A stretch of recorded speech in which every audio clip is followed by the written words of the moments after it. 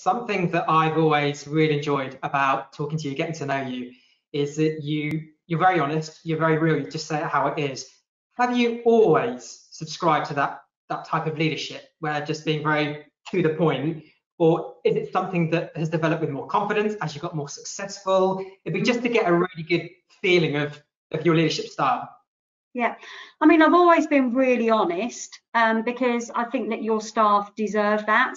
And actually, I think in sort of troubled times like this, I think honesty is going to get you through it. So, you know, for example, you need to be honest with your staff about the pressures, about the sales, about what you're trying to do to increase those sales. You've got to be honest with your suppliers as well. So suppliers want to work with you. So if you're struggling to pay a bill and you're on 30 days, you know, could they work with you and extend it to 45 or 60 days? So I think that honesty is key.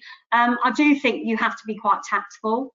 So, you know, there's a difference between being brutally honest and almost rude and upsetting people. You do need to be a bit tactful and respect your staff and make sure that you're not just saying, well, that's crap. It's like, well, you know, do you think you can improve on it? And just obviously working with them, because they are your family and they're your biggest asset. That's interesting. Oh yeah, but I'm blunt. I'm really blunt. You know, I'm awfully blunt.